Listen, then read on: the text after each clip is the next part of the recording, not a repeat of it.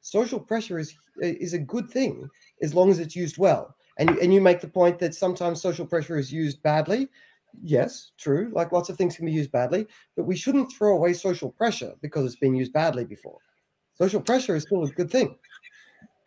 Social pressure, it can be a good thing. Can be a good thing. Well, what's the alternative to social pressure other than government dictate?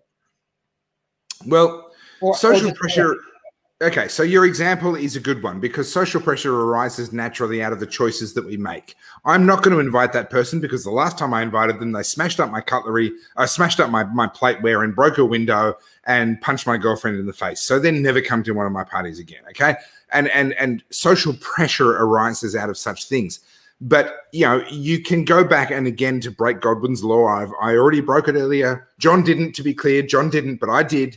If I'm going to break Godwin's law again, you know, there was immense social pressure in 1939 and 1940 to point out the Jew living next door that hadn't yet dobbed themselves in and gotten a star on their shoulder. Social pressure isn't always a good thing. I'm not saying social pressure is always a good thing. I guess my counterpoint to the cultural right at the moment is that social pressure isn't always a bad thing. The issue with social pressure is it always exists. It probably should exist. The issue is how you direct it. And the only real alternative to social pressure is government dictate. So we should be really careful before we start championing the idea of no social pressure. We need social pressure. Social pressure. So Nicola's right. Social pressure is good. Thank you. Yeah. So let me make a distinction, okay? There is a difference between social pressure and accepting that just because the social pressure is being made, that it's correct. Okay, absolutely. No, I think that's where I'm disagreeing. It's not actually that social pressure is a bad thing.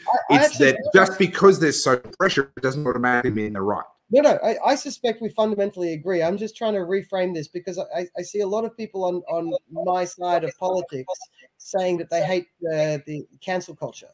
And I think they've misidentified the enemy. The problem is that the way people are trying to be canceled. The idea of social pressure is the only alternative to a legalistic structure.